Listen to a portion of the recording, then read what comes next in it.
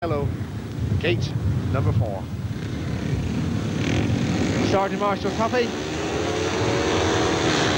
The takes right and away they go, and Hodgson gets a good gate from gate 1 in red, but my word, he's overtaken on the outside by David Bargh, and on the inside, my word, it's all action as they go down the back straight.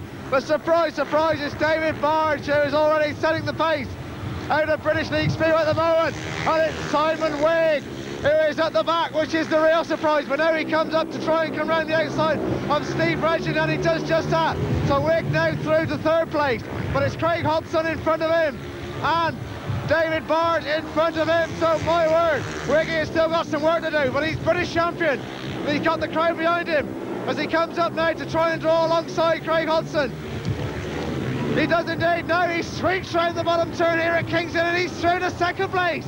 So now he's set himself for David Bargh.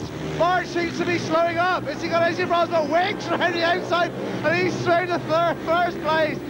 So from 4th to 1st in one British League match, David Bargh is pulled up. But it's a great win for the British champions. Simon Wigg wins. Craig Hodgson is in 2nd place, and in 3rd place is Steve Regeling. Bad luck there for David Bargh, who did all the early work. But my word, the British champion had to do it the hard way in heat number 3. Well, here we go with heat number 4, which sees 3 English riders and 1 Australian.